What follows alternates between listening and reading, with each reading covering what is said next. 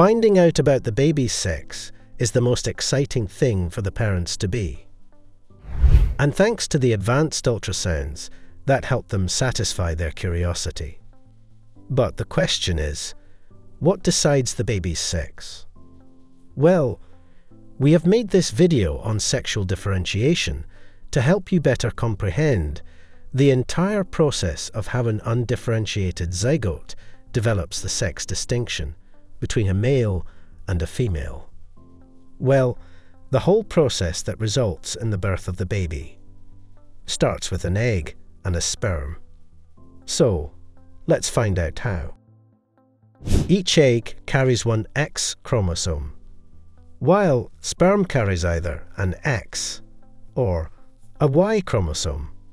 So, it's pretty much clear that when an X-bearing sperm fertilizes an egg, a female is conceived. As females have XX chromosomes, and when a Y-bearing sperm fertilizes an egg, a male is conceived, as it is the male who has XY chromosomes. Hence, the sex of the child depends upon the male partner, since the two chromosomes are different in a male. It is known to be heterogametic sex, and a female is termed the homogametic sex, since the two chromosomes are the same. Well, females are considered the fundamental sex. This is because all fertilized eggs would develop into females without significant chemical stimulation. While on the other hand, to become a male, an individual must be exposed to the various factors initiated by a single gene on the male Y chromosome, known as the SRY, or sex-determining region of the Y chromosome. And you know well that females do not have a Y chromosome, so they do not have the SRY gene. And without a functional SRY gene, an individual will always be a female. The SRY gene encodes a protein called a transcription factor, which then activates other genes.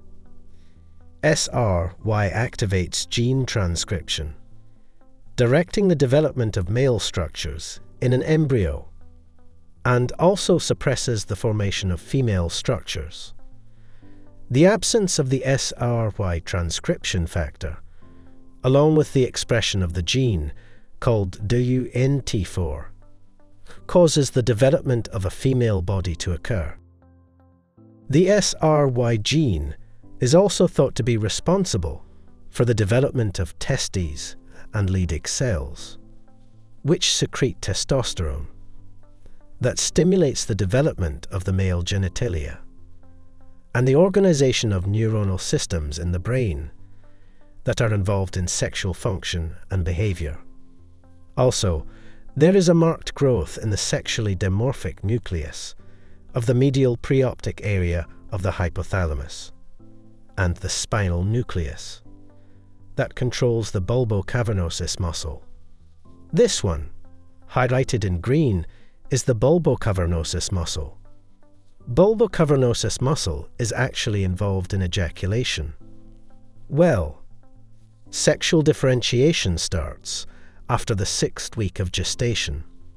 However, undifferentiated gonads are apparent after about 4 to 6 weeks of gestation.